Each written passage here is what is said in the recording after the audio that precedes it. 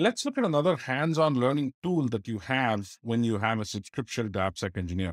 And this is called Playground. Now, Playground is typically for secure code learning or learning a specific specialized technology concept, right? Now, in this case, what happens is that you've probably done a little bit of learning of videos. You've looked at our videos. You've probably done some basics with some of our courses, and you want to get into just figuring out labs in especially secure code in languages and frameworks of your choice. So, for instance, let's say you are a Go developer and you want to learn about some security and vulnerabilities in Go and what kind of defenses you have in Go. You might want to start just getting down and dirty with the labs. You don't probably need videos to explain what a SQL injection is or what authorization is or what authentication is and so on.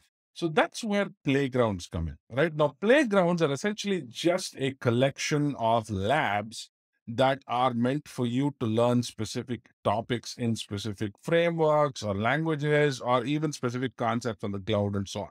So today in AppSec Engineer, we have playgrounds on multiple things like Node.js and Python and Java and Go and Angular and Ruby as well. In fact, we're in the process of launching Ruby very soon.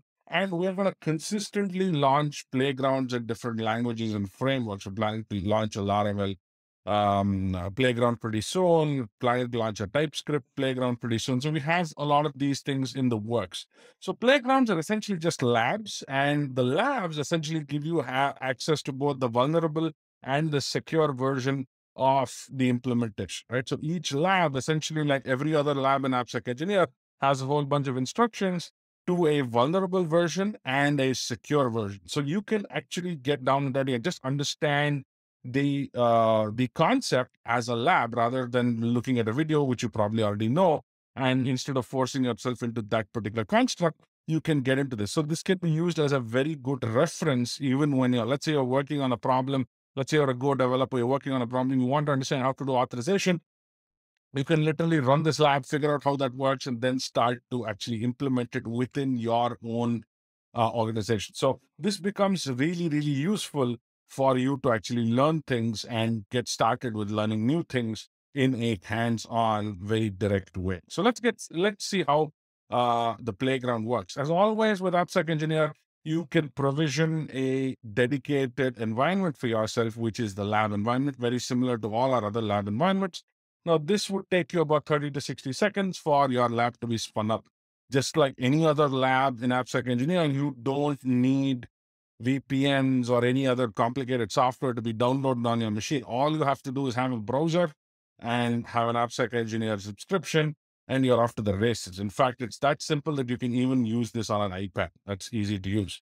So here, I'm provisioning a lab that is going to teach us how to run or implement authorization or object level access control in a Go web application, right? So as you can see, we have the lab spun up and you can easily start to explore the lab, which contains our code base, which has the vulnerable and secure code. So you'll see that it has an actual Golang application that we've implemented that has access to the authorization, the middleware, and so on. It has all of the details that you need. And of course, all you have to do is follow the instructions from this point on, and you should be able to actually run the application, look at how the application works in terms of secure and insecure code, and actually implement authorization for the application. So this is a real world playground, and this is a real world application. So you'll see that it's a full-fledged application that works exactly like any other application will work.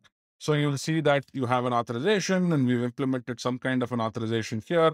And based on the authorization, you can do some kind of user privileged action and so on and so forth. So all of this is meant for your developers to learn these concepts in a very easy way, rather than having to go through complicated videos all the time. Or let's say they're already past the basic stage of learning about these vulnerabilities from scratch, they can directly jump into playgrounds, and playgrounds gives them a great way to do a hands-on exploration of all of these different topics in their languages, their frameworks of choice. So that becomes really, really powerful. So Playgrounds is another great way to get hands-on with AppSec Engineer, along with challenges, labs, and of course, many of our other learning tools that we have as part of AppSec Engineer.